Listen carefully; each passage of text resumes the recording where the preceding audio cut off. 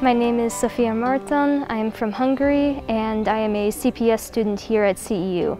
This project, this painting, was a really unique experience. It really brought together all the students in the dorms and had everyone participate in a very unique way. Each painting had a little bit from each student that completed these paintings in a great way.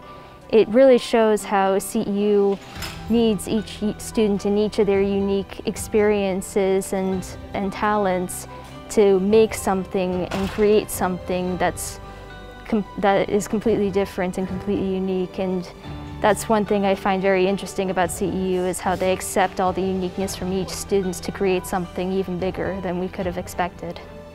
One challenging thing about the paintings, however, was that we only had about 30 seconds to 1 minute per each painting.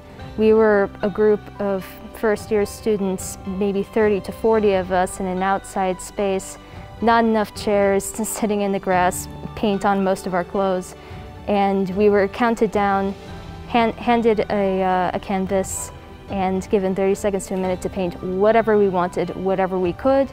And then immediately we had to hand it off until we all went in a large circle and we had our final paintings in the end. If you want to experience something similar, see you at CEU.